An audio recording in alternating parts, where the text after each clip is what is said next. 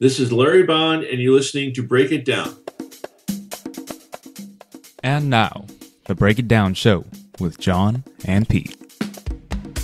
With us today on the Break It Down Show, we have the pleasure of a conversation with author and video game designer. There's a combination of stuff. Man. Larry Bond. So, Larry, we were talking about social media and what a novel concept it is to post things on social media when you actually have something to say that's of some consequence. Yeah, instead of just banging your own drum over and over again. You're kind of a maverick that way. Well, I have to look at what I'm doing on social media. I love Facebook, and my wife is always on me about it because I will go on and look at pictures of cute cats, but all cats start to look the same after a while. And when people come to my site, I want them to say, hey, let's see if Larry Bond has anything new up. And I want it to be things that they're interested about, which are things that I'm interested about, which are history, naval technology, wargaming. It's I don't want to use the word niche, but there are people who are interested in the same things that I am, and I post stuff that I think they will care about. So I don't think they're interested on photos of me and my Disney World vacation or when we go to the beach. I mean, there are authors who do that, and if it works for them, that's fine. Just not your style, though, huh? Well, I think people draw the line between authors as people, and they like to know that we're people. It's funny when I meet somebody, and oh, you're an author. Oh, I read your stuff. And the relationship will transition just a little bit. But I like that because I've communicated with them through my stories before they've ever had a chance to meet me. So they know a little bit about me. They know what kind of stuff I write, and they must have liked it because they kept reading it. And then to some degree, they stay out of your personal business. To some degree. I think at that point, the relationship becomes between them and the work more than them and you. And I imagine when you get cornered and you talk about stuff that you've done, stuff that you've written, things that they've consumed that are your product. Whereas if you were, let's say, I don't know, what other, maybe a rock star. If you're a rock star, then they just want to talk about you. Hey, man, what are you doing on Maui? And where can we hang? Let's hang out and let's have some margaritas and get some shrimp. Let's be friends. You know, I will confess to being a celebrity hound as much as anybody else. I have my favorite celebrities. I like to go to autographings and get autographs. Who's on that list, Larry? I got to know. Okay. Other authors, Larry Niven, Terry Pratchett. We got a chance to meet Terry Pratchett quite a few years ago. Uh-huh. And my girls were huge Discworld fans. And I thought it was a real thrill meeting Terry Pratchett. Some movie stars. One of my best autographing experiences was at Origins, which is a convention that's held out in the Midwest every summer. And they used to wheel in some fairly major celebrities. And the big guy that year was Anthony Daniels. No kidding. C-3PO. Yeah. Now, I go up to the booth. I'd been to Origins often enough, so I knew the layout of the place. And there was a stage that the people would sign at, and that's where they put the list of when they'd be appearing, what times. So I went there to find out when Anthony Daniels would be appearing, and lo and behold, there he was. And there were like 3 people in line. Wow. I'm in line, and I still had to wait 20 minutes because he was chatting with everyone. He was just, there was no pressure because there was no long line. So he was, just chatting with everybody.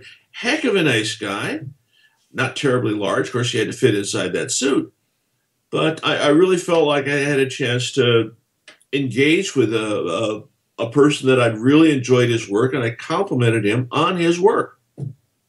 Yeah. Yeah, you think about, there actually is a dude in that suit, and his acting is so good.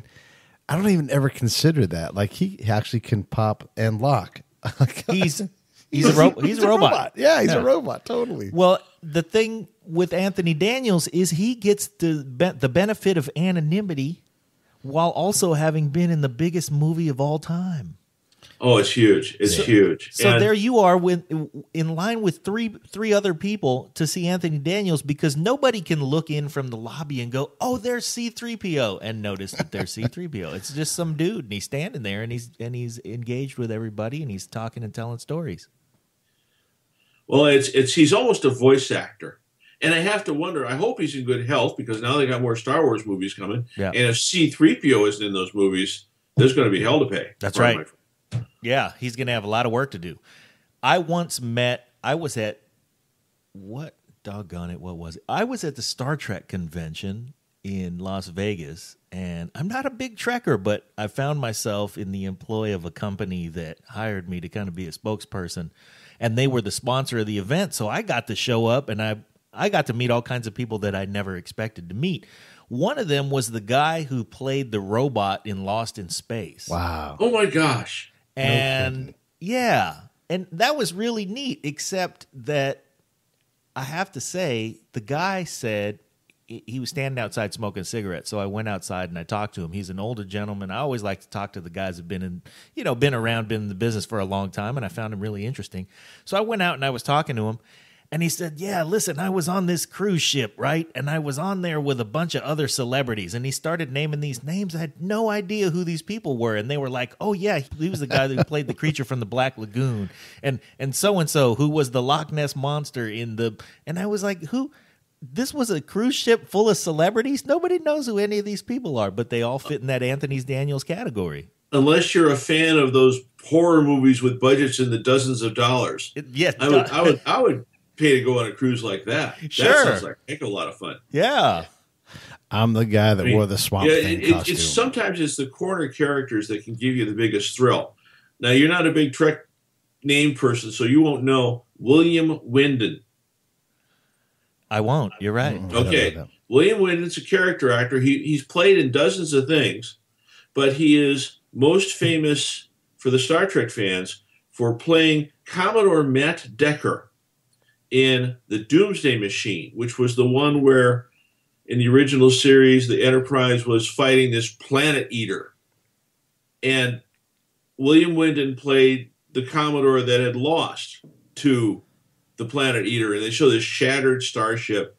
And Decker played this guy who was absolutely shattered himself. He was completely destroyed. His crew had been killed, and he felt it was his responsibility. And throughout the portrayal of the character made him immortal.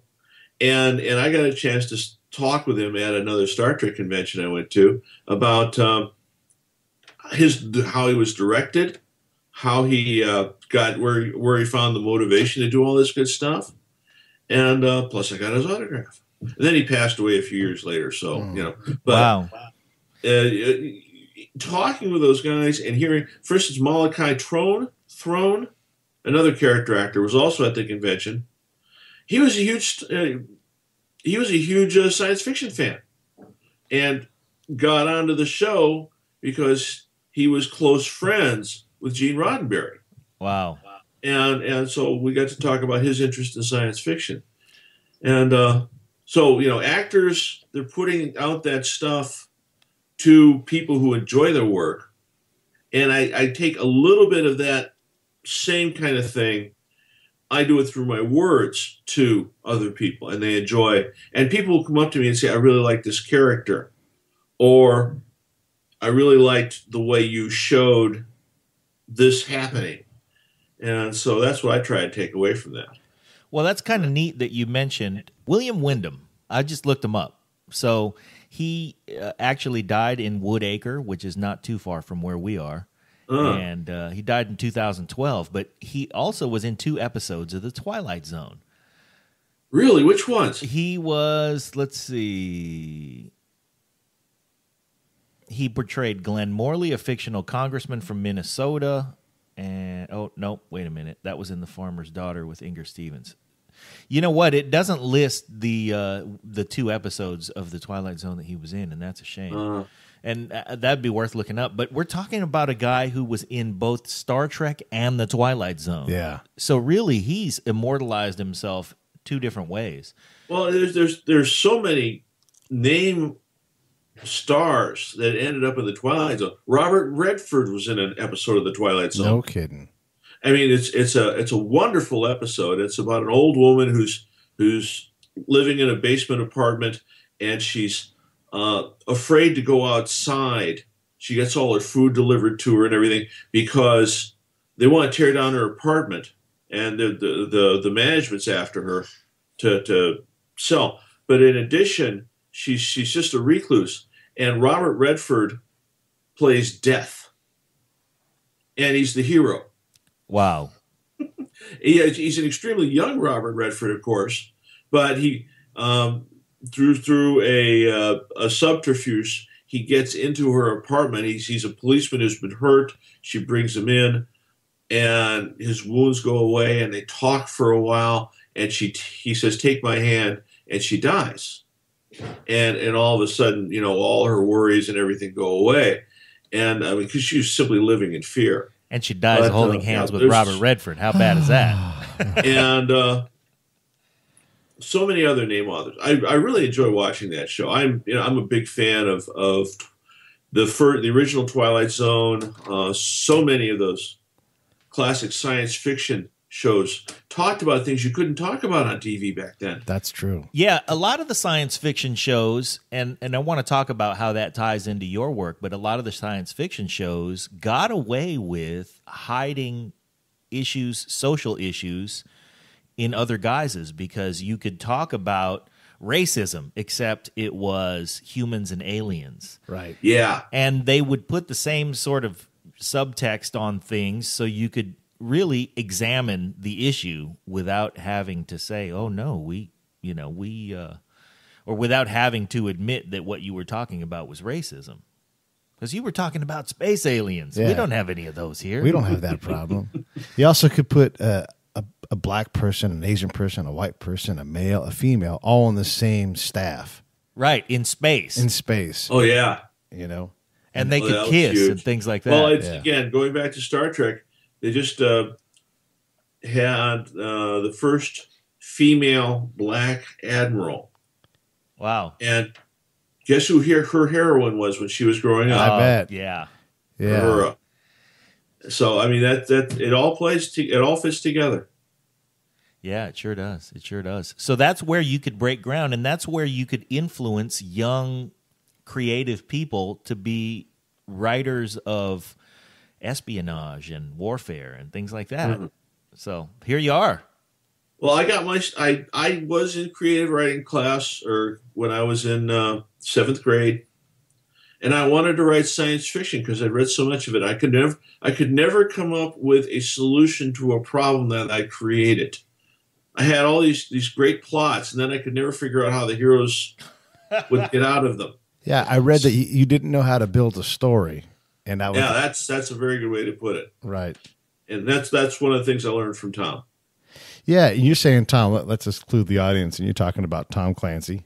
Who what would you call it, a collaboration on Red Storm Rising, or would you just say that you were sort of a consultant? What would your role be on that book? Apprentice was the best way to describe it. All right. Wow. Now, Tom had approached me when he was working on Hunt for Red October because he bought a war game that I wrote called Harpoon.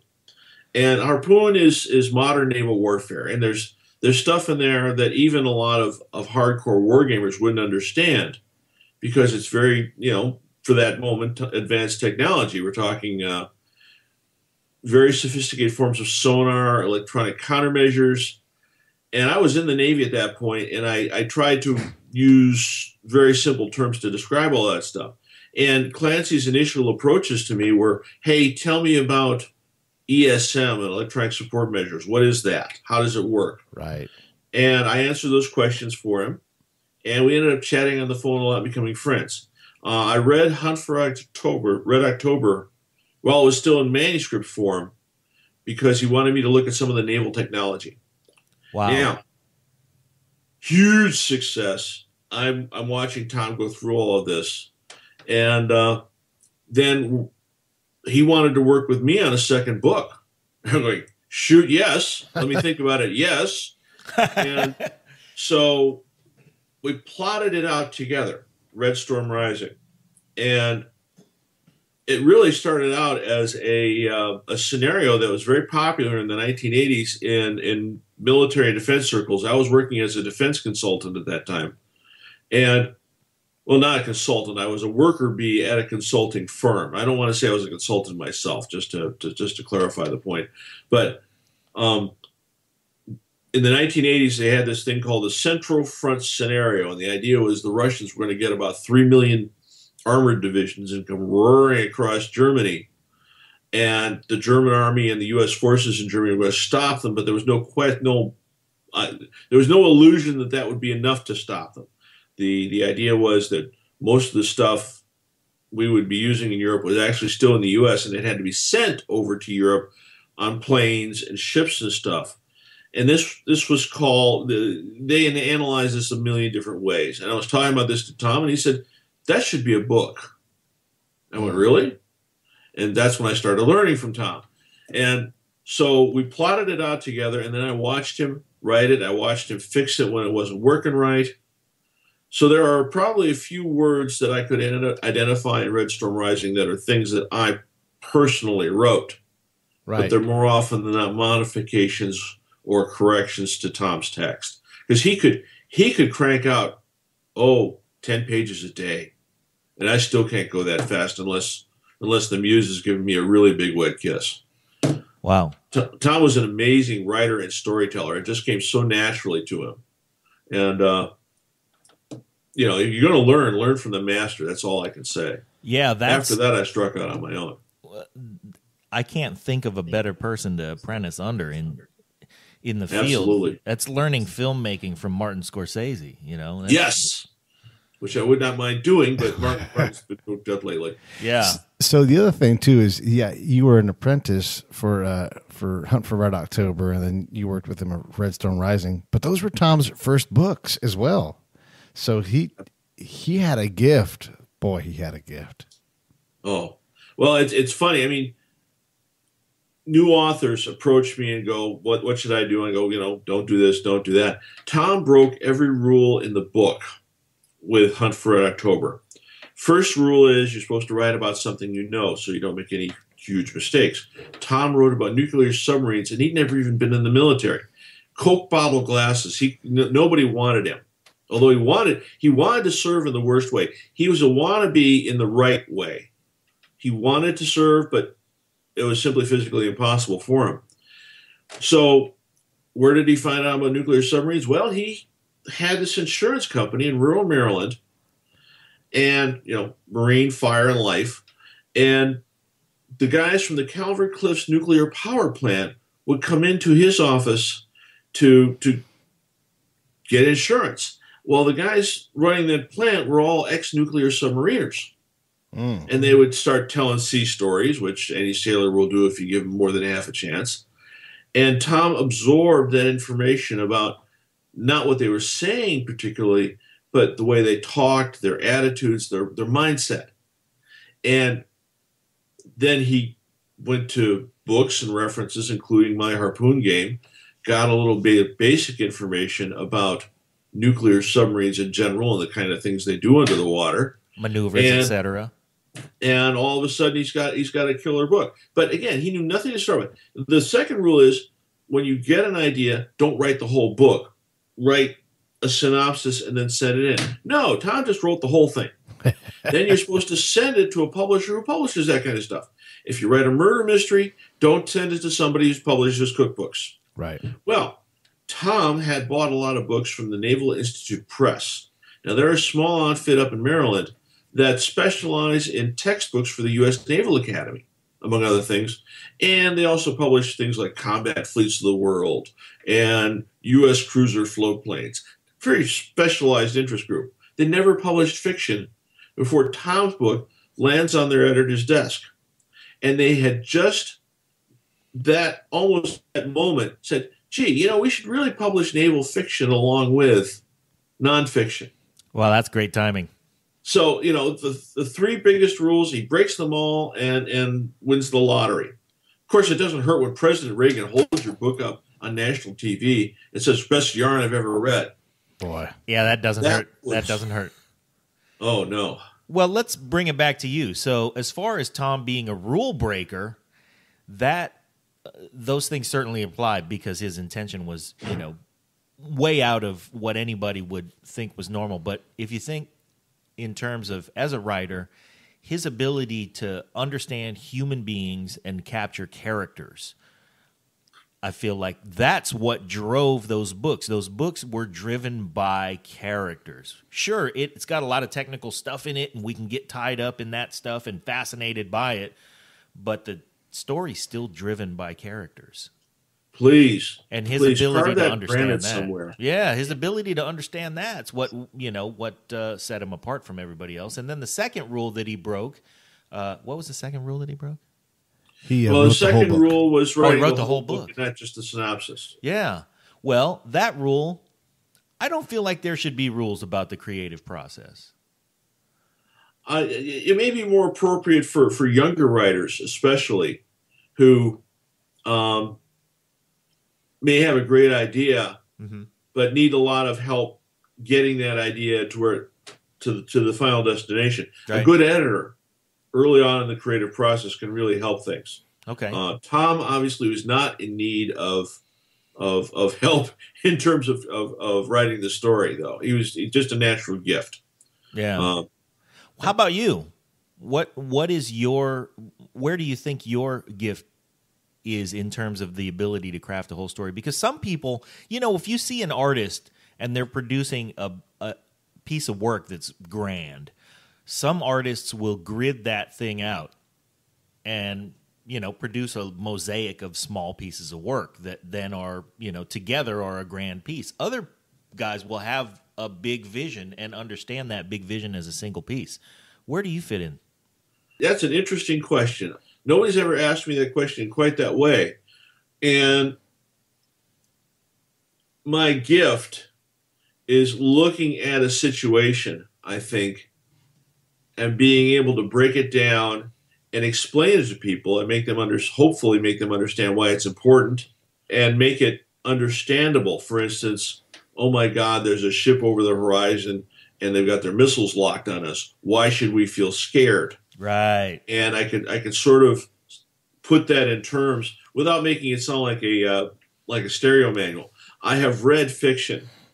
I get stuff sent to me all the time where they focus on, the 223 caliber bullet left the muzzle of the F-16 rifle at 12,000 feet per minute and and they get so hung up on the numbers that they don't understand that all that hardware, which is flashy and can be fun, is there for the same reason horses are there in a Western. Right. So that the hero can do his job. Yes. Oh, that's terrific. The point that you made about it being characters, when people come up to me and want to talk about stuff, they talk about the characters much, much more than the hardware, unless I've gotten something wrong. And then they talk to me about that. For instance, when I did Enemy Within with Pat Larkin, this was back in the 80s, and it was one of the first times I tackled a female character. And she, there was Helen Gray and Peter Thorne. Now, Peter was your typical Delta Force colonel. Delta Force wouldn't talk to me at all, by the way. I got no help from the Delta Force PAO. His favorite word was, no, I can't do that. Helen was the first female head of the FBI's hostage rescue team. And I had a lot of fun with their romantic relationship because Peter kept on trying to relate to her as, me warrior, you woman. That wasn't working for him. Right. And she, it wasn't until he could relate to her as a full equal that she started to pay attention to him. And shortly after that, I was invited down to Richmond to a book convention festival that was organized for charity. And there were all these gals who had put this thing together. And you could have stamped them all out of a machine that built beautiful, 30-something, immensely intelligent, overqualified women. Okay, these women all had careers and families and found time to do all this very useful charity work, and they were all gorgeous. I want that well, this machine, is by not the a way. bad place to hang out. And they all came up to me and said how much they liked Helen Gray. All right. I went, yes! Yes. I connected with a female You audience. connected. Yeah. I was going to say, the person that I think captures those details about the bullet leaving the muzzle and all that stuff well, but doesn't overdo it, is Ron Howard. He'll take and he'll capture what the engine does in Driven, or he'll highlight a mechanical aspect in Apollo 13 or the fire, in Backdraft. He just takes the element, just shows you what it does, but doesn't dwell on it. The film has that aspect that you can put 1,000 words of description into just a few moments, and really convey the detail. Howard does that beautifully. I mean, Apollo 13, and he made it. Well, it's like it goes back to your point, though. It's not about the mechanical thing. It's about Right. why we should be scared. It's you've about got why we should be basically excited. 3 guys locked in this capsule, Yeah. trying to stay alive. Right. And the mechanical things that he chose to depict, underscored the complications of the job so we could get to where these guys were thinking, and underscored the delicate nature of whatever it is. I mean, whether it's Driven or Apollo 13, there's a delicate nature in there that makes somebody have to be so critically minded that they have to put their fear aside in order to get out of whatever enormous jam they've gotten themselves in. And now we're emotionally invested in, well, what's he going to do now? Right. Howard used a technique in that movie that we use ourselves sometimes, in that there was a lot of technical talk and detail early on when they're in the simulator, when they're talking about Right. different flight conditions and stuff like that. But once the action starts, once they're in danger, all that technical detail has been explained to the audience. Yes. Assuming they didn't sleep through the first half of the movie, they now understand the depth and the background behind the characters' decisions. Yeah, you And set we'll the table. sometimes do the same thing in the book. We'll have a chapter where they're in training, or they're dealing with some technical issue, where they can sort of explain what's going on to the reader in a non-urgent, non-time-sensitive kind of situation, Yeah, you and don't make have to it take a sound time cool out. and fun. Right. And then once the shooting starts, all that's already, the reader's been brought up to speed. Tom Clancy's books were like that too. You had to invest 150 pages into getting started, because he had multiple scenes to establish. He had to teach you about special operations or European financing and all these different things he had to cover, and you had to pay the bill a little bit. But once you got past that hump, you couldn't put the book down. Yeah, and that's what Act 1, Act 2, and Act 3 are all about. Act 1 is you set up the characters. Act 2 is you start mixing stuff up, and you can't have the hero understand completely what's going on until the beginning of Act 3. If you like the show, And you know you do. send us some pictures of your movies. Don't do that. Support the show. There are 3 ways you can support us. Number 1, go to iTunes or Stitcher or wherever you listen to podcasts. And leave a 5-star rating and review. It helps with the show metrics and helps us get better placement. Number 2, Visit our website. www.breakitdownshow.com. We've got an Amazon and an eBay link. Same Amazon, same eBay, you know and love, but they give us a little kickback when you get to their site from ours. And number 3, leave comments about the shows that you like. We want to know what you think, how you feel. Tell us how to make the show better. We greatly appreciate it. Now back to the show. We like boobies. So those things never change.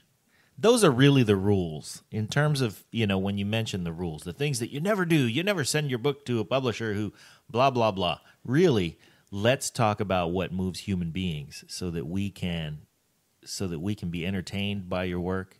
And then you can do whatever you want with the publisher. After that, there are no rules. So how are you doing in that regard in terms of being as much as what do you have, 40 published works? You've been around a long time. Well, I quit my day job in 1986. I have been pedaling like crazy ever since. And I did 5 books with Pat Larkin. I've done 8 books with Jim DeFelice, 2-book, 4-book series. I've done 5 books with Chris Carlson, with another one in the hopper, and we're halfway through the next one. And then in addition, I've got all the published stuff on War Games. In this picture behind me, you're seeing that's all my stuff. Yeah. On the bookshelf. Golly, that's a hell of a bookshelf. Those are the games that I've published over the years since April of 1980. And I'm not going to stop doing the games because the games is how Tom Clancy found me. Right. Also, there's a lot of crossover. For instance, the 3rd book in the Jerry Mitchell series is called Exit Plan.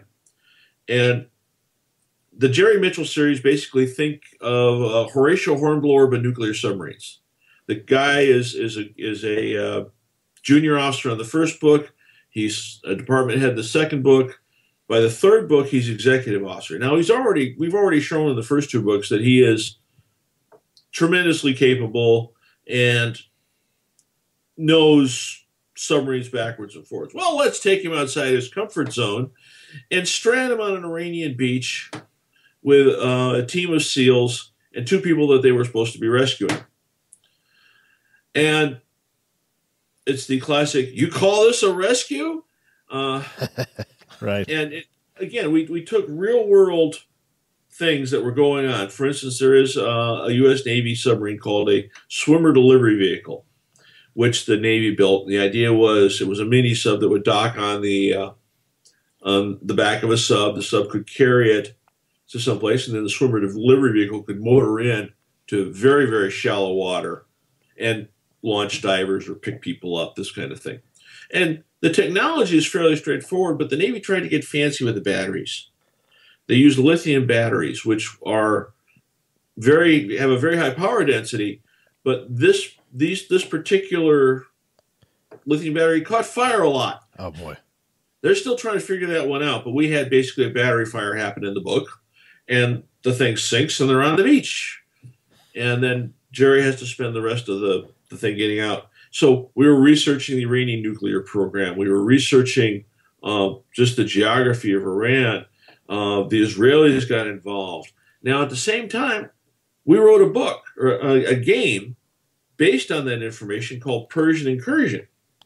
And it was a discussion of what is still a very important topic in the Middle East, is the Iranian nuclear program, and what happens if the Israelis decide to go after it. You mean when? Well, that's the issue. Right. We didn't take a judgment on whether they should or not. Uh-huh. I mean, the Israelis have shown more than enough willingness to go after people when they feel that they've got a nuclear program going on. They've done it with Iraq in 1980. They did it with Syria just a few years ago. I'm trying to remember the exact date. But they will act unilaterally anytime they feel their security is appropriately threatened. So we felt we had justification for putting stuff like that in the book. Sure, you do. Absolutely. But the game simply said, if they do, what happens politically and militarily in the region? And so you have cards that you play with different political actions on it, like speech to the UN or black ops. And the Iranian is massing political points that they could spend to get allies. The Israelis are doing the same thing. Other non-player countries, but ones that have interest in the area, can participate as supporters or opponents. It's very complex. That sounds like it. And the idea is it used the same research we found when we were working on the book. So I worked a lot in Iraq, and I worked right by the Tuwaitha plant that the Israelis blew up. And here's how good the Israelis are at this stuff. And I don't know if this stuff gets figured into your game because it adds a layer of complexity, but every Iraqi I talked to out there said the Iranians did that. I'm sorry, say that again? Exactly right. Every Iraqi I talked to said that the Iranians blew up their nuclear power plant. Every single one. I thought I heard you right. Yeah, you did. Yeah. I saw you sit there with your mouth open saying, wait a second, what? That's how good the Israelis are. They got all of the people, I mean, thousands of people there must believe that the Iranians did that. Well, we had a couple things that we talked about in the book. For instance, the reputation that Mossad has for being able to mess with people's minds. Like, a perfect example thereof. I had not heard that one. I mean, my God. But yeah, these bottom line, militarily, the Israelis can go over and blow up anything they want to in Iran anytime they want to. The Iranian air defense system is a lash up of systems from the 50s, 60s, and 70s. And even if the Russians do sell the Iranians those brand new S-400s or S-300 PMUs, whatever it is, it'll only be this isolated hard bubble in this one spot. The rest of the country will be wide open. And by the way, there's a very common misconception. Oh. The only thing in Iran that is hardened, the only target that you need special hard target bombs for is, there's two sites. There's Fodor, which is near Tehran, and Natanz, which is in the south. Both of those have the centrifuges that spin and enrich uranium. And the real center of the Iranian nuclear program is actually at a place called Esfahan. And if you look at Google Earth photos of Esfahan, which I have frequently, those buildings are all in the open.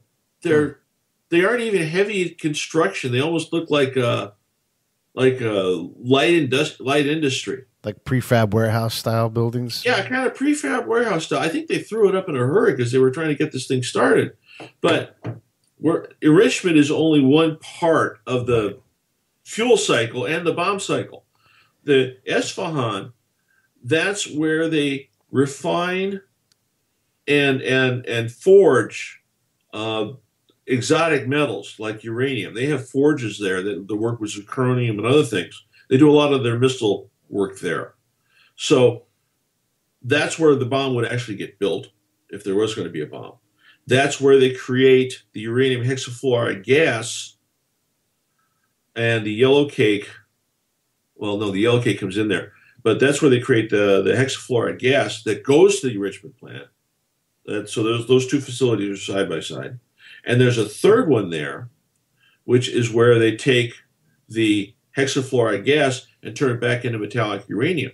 You bomb Esfahan, and no bomb for them. Yeah, and so, but yet the Iranians have concentrated. You know, the Natanz has like 10 batteries of 100mm guns and 6 SAM batteries. It's like, dude, you're protecting the wrong thing. You know that, don't you?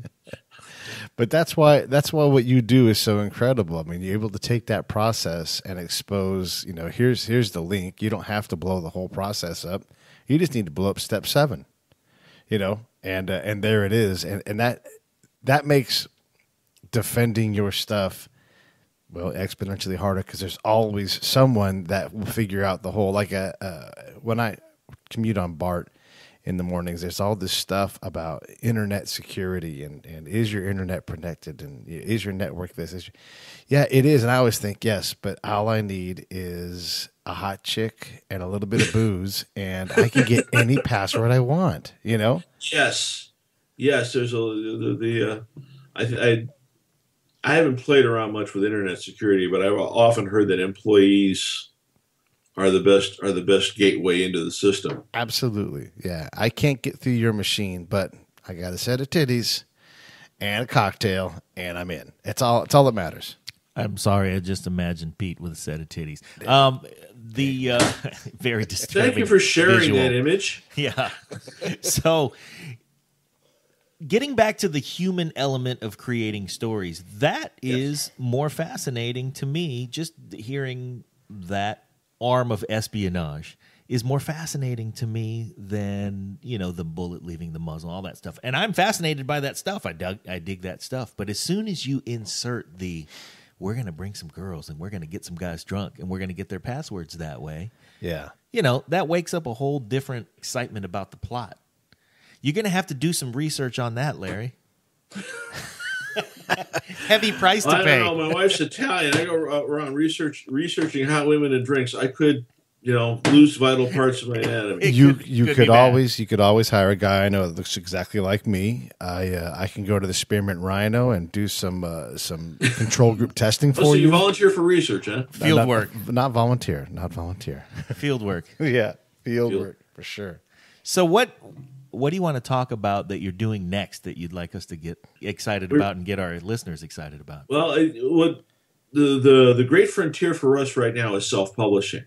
We're working on a novel, which is not going to go through the traditional publishing process. All right. We're going to self-publish, which is what a lot of authors are getting into these days. Yeah. And I've got a great relationship with my publisher, and I'm still under contract with him to do another book with him. So that's, fine.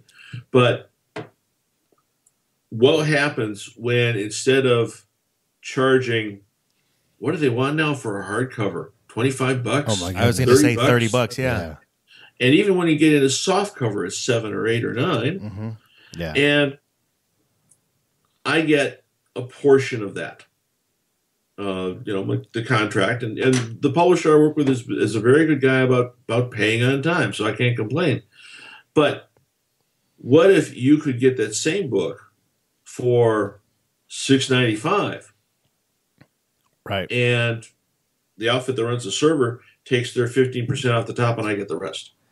Yeah, you have to move a lot fewer books. The other thing that happens is, let's say you use Amazon as your self-publishing platform. They're incented to report every book you sell. Yeah, the incentive is different because of the way that the mechanics work. They want the publishing mechanism to look good, and their way of doing that is to show that you're moving units. So, their incentive to bury your volume in smoke and mirrors so they can pay you less is diminished greatly. We've had an author on, Chris Guillory, who wrote his first book and self-published it, and the process for him, as he described it, was great because he got some tools that were available through the self-publishing method, things like authors and fact checkers and things like that. But I think if you are self-publishing, the great thing that you do for authors out there is that you are supporting the new infrastructure, which has a lot less parts in the middle, a lot fewer hands digging into the pile. And we love to see the artist and the author, the creator, make more money. Well, I'm all in favor of the making more money part. I'm a big fan of self-publishing. It's removed one of the biggest obstacles between new authors and getting the first book out there. I mean, traditional publishers operated as gatekeepers. Right. They made sure that it was their money that was being risked to manufacture the physical objects, the books. Yep. So they would make sure that it was a quality product. At the same time, that book had to fit whatever preconceptions, prejudices, or marketing strategies the publisher had. Now, both of those filters are gone. So, you can get a guy out there who's written a book that might not find a happy publisher, but you've also removed the filter on quality. And yes, it is I mean, my publisher, God bless him, has this standard 15-minute spiel that he goes into whenever anybody starts talking about self-publishing.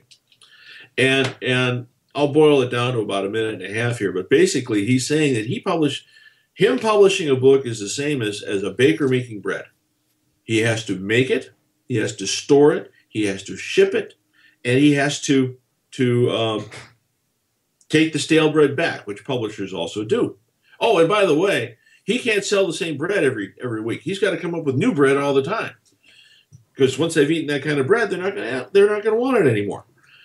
And 95% of what he does really has nothing at all to do with the creative process or writing. Yep. It has to do with baking the bread, moving the bread, all these other things. Storage and transport. And you take that away. Take that 95% away and throw in the trash. It's not there. All that infrastructure, all those employees, all those management issues go away. What are you left with? You can have the world's biggest publisher consist of an office with a server. Yep. And that's scary. And what you're left with is an author and a consumer. And that's great on the one hand, but like you said, you also take the quality filters away. And one of the Have things... you guys read a lot of fan fiction? No. Okay. I tripped over it when somebody sent me some fan fiction and said, hey, here's this fan fiction thing I wrote. Tell me whether it's any good. And it was for a friend, so I read it and I made a couple comments. But he said, hey, I'm going to post it on this site. So I went over and looked at this site. I had no idea. Volumes and volumes of fan fiction. Well, I mean, you get people who love Buffy, Babylon 5, Castle, or Law and Order. And the show ends and the last commercial runs and the show signs off and they don't want the story to end. So they will write more stories. Yeah. And you can get anything. And there are forums for different types, obviously categorized by genre and then by show within genre. And it's perfectly okay to write a Law and Order episode using the same stars, saying your own words, as long as you're not making any money off of it. And it's for your personal pleasure and whoever wants to read the story. And I look at fan fiction, which has absolutely no filters. And I go, this is sort of what the market may be moving to. Huh. Because you're going to get people who say, I want to write a story about whatever. And they can go to a publisher who really just takes it and maybe he checks for typos, maybe he doesn't, puts it up on the web. And people that like it pay money. Now, there you won't be able to violate copyrights. But if you want to have a murder mystery set on Mars between bugs, that's actually that one might sell. I should write that idea down. Yeah, no kidding. You're welcome. The idea is that it's, I think the market for fiction and stuff, I mean, I should say the market, the available fiction will grow. There'll be more stories out there. And people will tend to look more for what they're reading now or things similar to what they're reading now. So you're going to have a little bit more narrow niches. And there will be no filters. You're really going to have to pay attention to the quality of what you're writing. It's really or just what you're reading. Right. It's a way to make the spec script available to the film fan. Well, it's when I talk to English classes, which I do periodically, and I tell them, yeah, you want to go out, you want to write, and I encourage you to write, because then you can go back to your own story and recognize whether or not it's any good. The first story that you write, you always think you're brilliant. And then until you go and read something else and you go, okay, maybe this needs a little work. I saw an interview with Joe Carnahan, and he mentioned that actually Joe Carnahan was on our friend Mick Betancourt's show. And he said that people ask him all the time, hey, man, I wrote a script. Do you want to read it? And he always says, no. And I don't want to be an ass about it, but I don't want to read your script. I want to read your 10th script because you've worked all that shit out. And then now on number 10, you can go, all right, now you've polished a little bit and you've gotten over a couple of the hiccups. And so here you are. Let me throw this stat at you that's related. We now create the same amount of content that existed from the dawn of humanity to 1974 every 2 weeks. My gosh. Every 2 weeks. So that is extraordinary, and I have absolutely no trouble believing it. Yeah, it's an incredible thing. You talk about the barrier, too, that the publisher used to create. There's still the barrier of the process of writing. And I know you talked about how Tom Clancy could sit down and bang out 10 pages of text. That's not common. And you talked. No, it's not. I read somewhere for you, like you've got a certain number of words. You do your math, you backwards plan it out. You've got to type 580 words a day or whatever that is. Do you mind sharing what is that number that you need to do commonly to get a book out by a deadline? Well, I try and crank. I'm on a 1-year schedule, and so if I do 1,500 words a day, I know I'm going to finish in time. Now, if you actually look at the length of a novel, it's 150,000 words. So theoretically, I could get it done in 100 days, but that's 100 business days because there are things to do on the weekend, and it's not every day that I do 1,500 words. But if I can get 1,500 words out the door, then I've done a good day's work. Now, there are authors who do a lot more, and also I've usually got 2 or 3 different projects going on at the same time.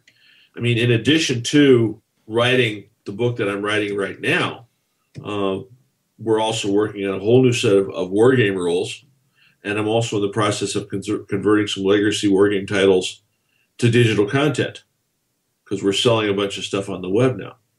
So multiple projects at any given time, and I don't think I'm unusual in that.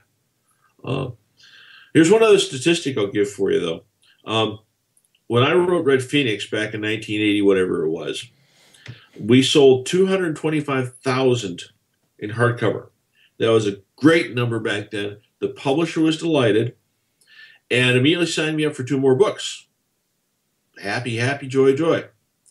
The latest one that we had on the New York Times bestseller list didn't make it to number 10, neither did Red Phoenix, but about the same spot, sold 70,000 in hardcover. Wow.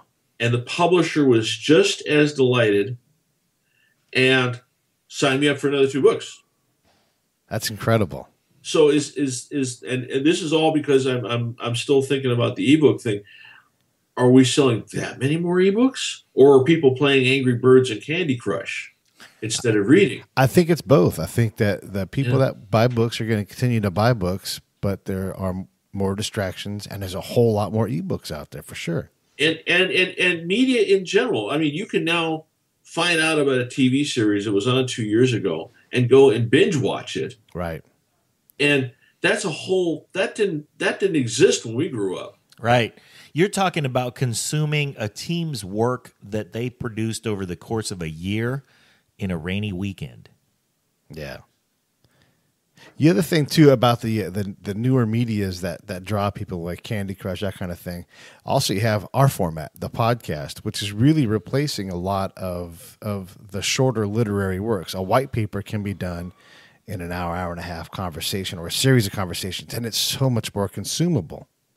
You're absolutely right. I just heard yesterday when we were at a gathering, and somebody says, "Oh, you've got to go and see this. It's really great, and it's a podcast, and it's actually a series. It'll take about 3 hours to go through it all." So I'm media, entertainment, information. How is that different than a book? Well, it's not on paper, but it's still there. And I would even say that in a book, you're limited. You're 1,500 words. I don't know how many of those survive all the way to the final cut. Right? I read a book about 3 times. Right, yeah. And we can explain something, but we also can take that pause and go on an aside, or, spoken word is a different way of communicating in a lot of ways. It's a more efficient way because I can use inflection. I can pick whatever word I want. I'm not bound by the paper and a word count. You also take away creative inflection from the reader, because sometimes the reader has a certain amount of control over the journey that you take them on based on how they want to read it. And there's some magic in that. Oh, I totally agree with that. The best example that I've got for that is Jurassic Park. Mm-hmm. Okay, and Michael Crichton. We had the same agent for a while. That was kind of cool. And I never met Michael Crichton, but I thought, cool. Well, you guys were playing on the same team. Yeah. He's one of the few authors that I know who he's got a foot in each world. He could write the book and then write the screenplay. Yeah, and that's of course, he had terrific. the horsepower to make sure that it was written as it was filmed the way that he wrote it. Yeah. Right. So Jurassic Park, I read the book as soon as it came out. And if you read the book, it's very violent, very gory. But because it's a book, you got the ability to dial your information down. I noticed when he made the movie, it was much less violent. He dialed it down for us. Because, he knew it would be in our faces. Right. He also made some other changes that I thought were interesting. The role of the chaos scientist, and Jeff Goldblum's character was played differently, and Richard Attenborough's role was different than the book as well. So, but yet still, that's what Mike Crichton wanted to do. So, I liked how Jeff Goldblum interpreted that character. I like what he did there. I don't always like what Jeff Goldblum does because he kind of does the same thing. But if you want that in your movie, I think he did it great. And in that particular sense, it was wonderful. Yes. But it was a lot less interpretable. As a consumer, you got what you got there. That's and like true. you said, if you're interested in going for a ride where you have some degree of control over the character, and when you have some degree over the control of the character, you can, potentially get more emotionally invested in it. So there's a lot that has to get cooked down when you do things like put a white paper on a podcast or put a, book into a film. Absolutely. Sometimes to the detriment of the piece of work. Sometimes. But if it gets consumed more, you've got that balance. Yeah.